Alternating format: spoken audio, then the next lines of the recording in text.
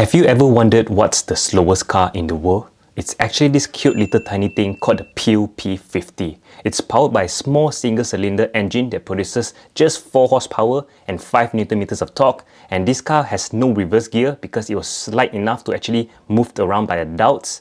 So you're probably wondering how fast does this car go? So 0 to 100 km per hour and this car takes?